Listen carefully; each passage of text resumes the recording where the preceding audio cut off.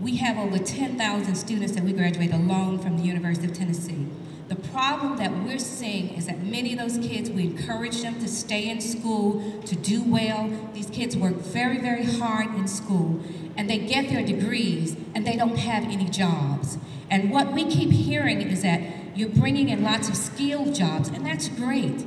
But what's going to happen to those kids who have earned their way in school, have huge loans to repay, and they want to come back to the community, they want to give to the community, but they find themselves having to leave to go to Atlanta, Nashville, or other places simply because we have not put that as a priority or even put it as a part of the plan to bring in more professional businesses. So my question is, what are you going to do about that? Mr. Carter, you're first up. Well, Doctor, thank you for your question. But let me assure you from what I know, those efforts are being made every day. It is my desire that kids throughout the United States desire to come home to Chattanooga.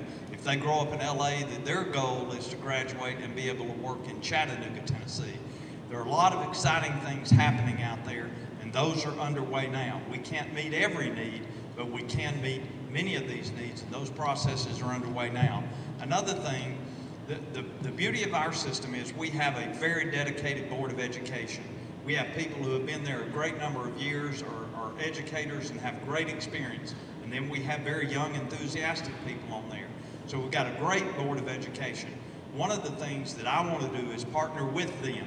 It's the easiest thing in the world to do for the mayor and the commission to tell the Board of Education how to do its job, or the Board of Education to tell us how to do our job. Let's work together to create curriculum that will educate people, and they will leave school with a trade in order to go and get a job, not a 2-year degree that is ineffective in most workplaces throughout America. Thank you.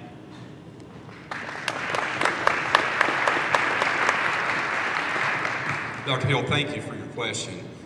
5 years ago when I went out on the campaign trail, totally green into politics, I was out talking to people when I was running for commissioner, and I said, wouldn't it be great and wonderful? I made the comment back then several times as a stump speech saying, you know, we are positioned and poised with Enterprise South for great things to happen and create jobs. And wouldn't it be wonderful if your kids and grandkids could find good paying jobs right here in Hamilton County? We knew we were positioned and poised, and some of that's come to reality. We need to keep working diligently, and we will work diligently to see that we can recruit other positions and other jobs. I think we all share in that same concern. My wife is a school teacher.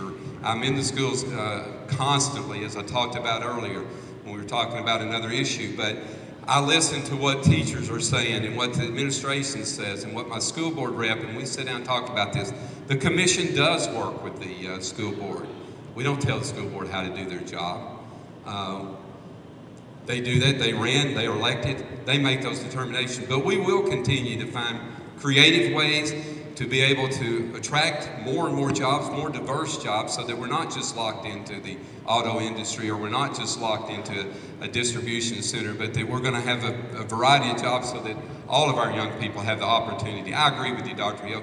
It breaks my heart when I hear a young person say, I've got to go to Atlanta or I got to go to Nashville to find a job.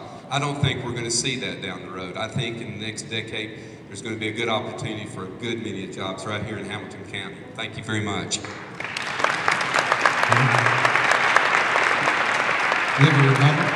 Anything you want to add?